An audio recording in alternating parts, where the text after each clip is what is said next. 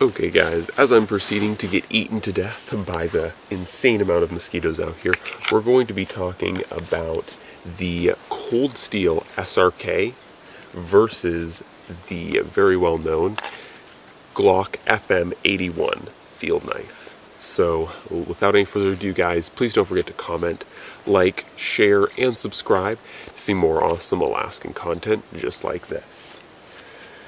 Okay, so we ran both of these knives through a few tests, primarily concerning batoning, feather sticking, and notching. These are some of the most important survival tasks, just general purpose, whether you're trying to, get firewood ready to burn, try to get firewood to the right size, or whether you're trying to build things like traps or different stuff like that. Notching is pretty important as well. So how did these knives perform? Well, they both did very well with batoning. The SRK, with its thicker blade, just slightly, did a better job, in my opinion, of batoning the wood, but it wasn't a huge difference. I would say a slight win for the Cold Steel SRK on batoning. It just performed a little bit better, and of course the wider blade, like I said, paired with the thickness of it as opposed to the very narrow, very small blade of the FM-81, the SRK just came in a little bit better. Now, similar to some of the other tests I've done here, comparing the Glock knife or the FM-81 to other knives, the SRK definitely did a much better job at feather sticking. Not only is this blade naturally just a pretty good outdoors blade and good at feather sticking and notching and such, it just hands down did a much better job at feather sticking. I was able to find my perfect angle, so to speak, and really make curls pop with the Cold Steel SRK. Now, with the Glock Field Knife or FM-81, it's very hard to exactly say, but between the grind, the width of the blade, and the bevel, it just seems like you can't find that perfect angle. Either you're glancing off the wood as you try to make the curls, or you're digging too deeply into the wood. And one of those types, or one of those kind of situations, seems to be preventing you from reliably making curls and properly feather sticking this blade, or with this blade I should say.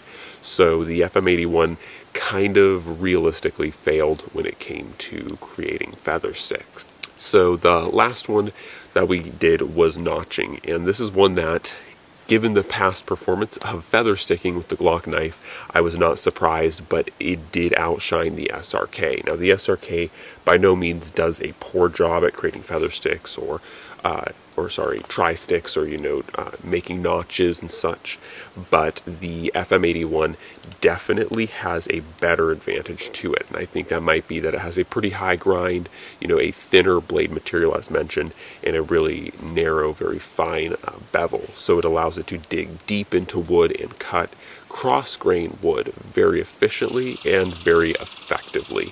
So the FM-81 did a better job there, with the kind of cautionary kind of note that this does have a root saw back on this, so you do have to make sure that you're wearing some kind of gloves or some kind of protection for your thumb, as bearing straight down on that saw back really can hurt. So you want to make sure that you have some kind of protection like gloves, but if you do, the FM-81 is definitely better. If not, the Cold Steel SRK is obviously better.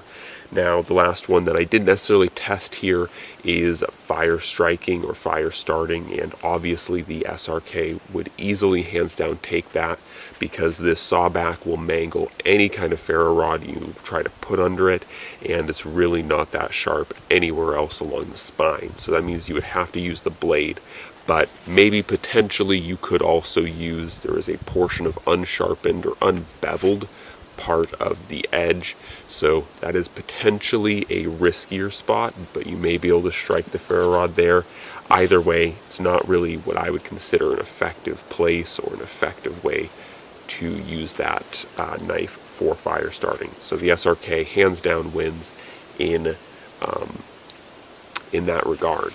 So the last thing is just ergonomics. I think that ergonomics is going to be a always subjective kind of area with knives, but the SRK does feel much, much better in hand, and it feels a lot more natural and comfortable. The field knife, similar to the K-bar, is designed as a very kind of more combat-y kind of knife, so the ergonomics are lacking, and they're not necessarily horrible, but they are I would almost say more primitive, because they just lack kind of realistic contouring and the kind of things that you would want in a handle for prolonged field use.